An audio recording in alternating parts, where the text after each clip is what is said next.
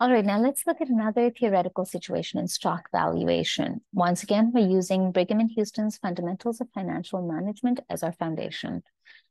Okay, so the question says, if you bought a share of common stock, you would probably expect to receive dividends plus an eventual capital gain. Would the distribution between the dividend yield and the capital gains yield be influenced by the firm's decision to pay more dividends rather than to retain and reinvest more of its earnings? Explain.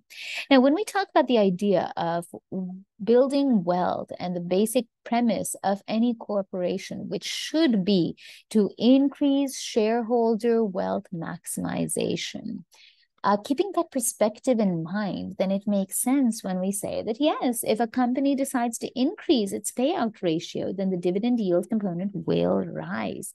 However, on the other hand, because of the increase of the dividend yield component, you should expect the long-term capital gains yield to decline, because in terms of proportionate value contribution, you've already received some of the value from the dividend yield.